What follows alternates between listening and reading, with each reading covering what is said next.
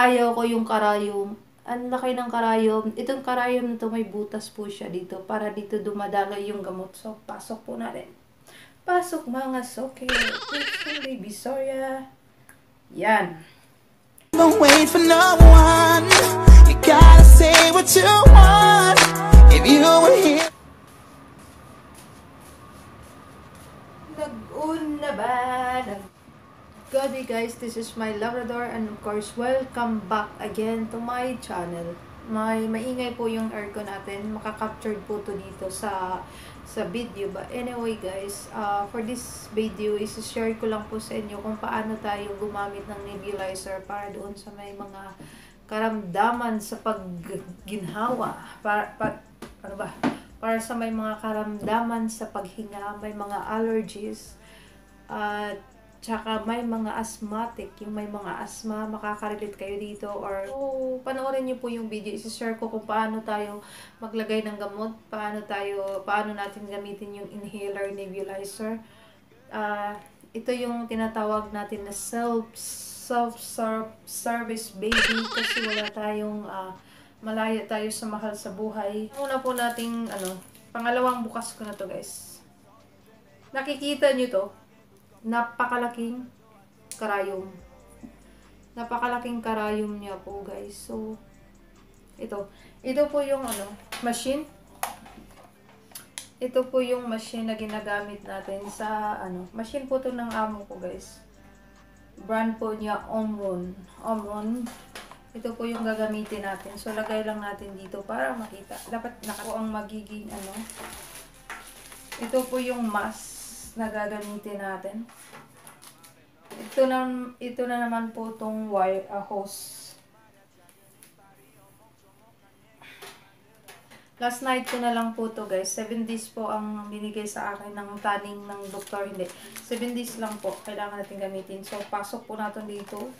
Mayroon po siyang paglagyan na kailangan ipasok mo siya dito. Kailangan mapasok siya ng mahigpit. Tapos ito, kukunik po natin siya dito. Dito natin nilalagay yung nilalagyan ng gamot. So, ikukunik lang po natin siya dito sa ilalim. Tapos ito, ipapasok natin siya dito sa mask. Yan po ang pag-a-assemble ng mask. So, pag naglagay tayo ng gamot, tatanggalin lang natin tong part sa taas. Tapos ito na. So, lagay natin siya dito. May paglagyan dito sa gilid. Nakikita nyo ito. So, guys, yung gamot, magdidepende yun. It will depend the prescribe of the doctors. How many milligrams that you need to use. So,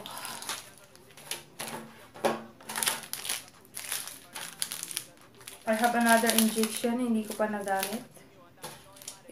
Extra lang po. So, hiwalay natin yun. Ay, matibay. So, kukunik lang po natin siya dito. Tanggalin po natin to. Pinakaayaw ko yung karayom.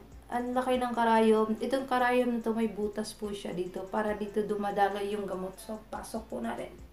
Pasok mga soke. Yung baby Soria. Yan. Nakaganyan na po siya guys. Yung syringe natin. Ganon. Ginagamit ko po atrobel. No need na nating gamitan ng ito. Syringe. Stop. Buksan lang po natin at ibuhos lang po natin dito.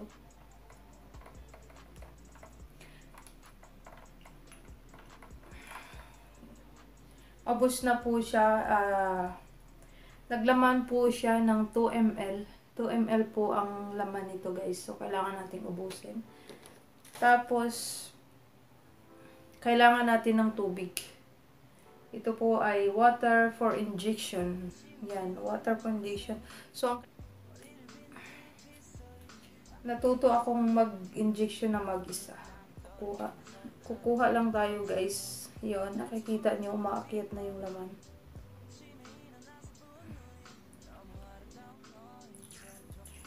Lagay natin siya dito. May butas po siya guys. May malaki siyang butas. Kaya dumadaloy po siya.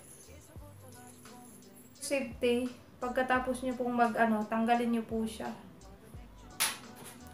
balik niyo po siya doon sa, ibalik niyo po siya dito kasi nakakatakot. For the purpose, ito po yung uubusin ko guys. So, uubusin ko po to siya. Hindi po to iinumin. So, ipapakita ko po sa inyo kung paano.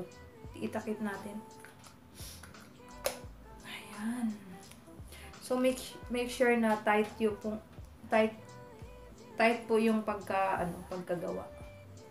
So, operation na tayo. Gusto kong tight. Para na akong papasok sa kuweba. Okay? Nakikita niyo pa ba ako? Tanggalin nga natin buhok para magmukha pa rin tayong maganda. Maganda. So, pwede niyo po itong mask na to, pag maluwag, pwede niyo po siyang i-type sa ilong. Tapos, i-type niyo po ito. Ayan na. Sobrang bakat, diba? Sobrang tight siya. So, ganito na po ang higsura. Ito po yung machine. So, i-on po natin. Uusok na po siya. Ayan.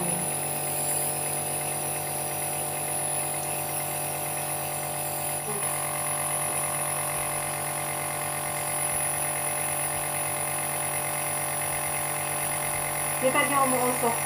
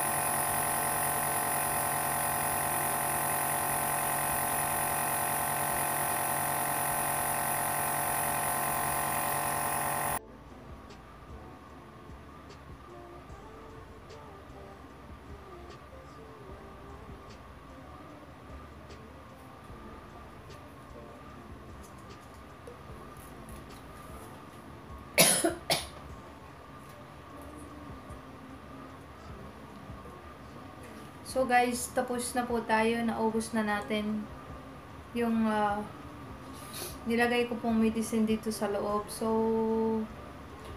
last night ko na lang po para mag-nebulizer. I hope na nagtatagal pa bago ako magpunta ng hospital. Masyado lang yung allergy na kailangan mo talagang i-complete yung kung sinasabi ng doctor na 7 days or 5 days kang mag-nebulizer. I-complete ko talaga guys kasi para gagaling naman tayo, di ba?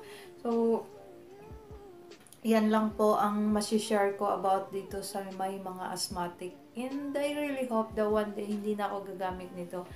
Nangyayari lang ito sa akin dahil sa sobrang allergy talaga. Mas lalong lumala yung allergy ko sa pusa, sa mga alikabok talaga. So guys, thank you so much for watching this video, and if you find this interested, please like it and leave comment, and if you haven't supported my channel, please click the subscribe button and also the notification bell so you'll be updated every time I will post a video. So that's all for today. God bless everyone and good night. Bye.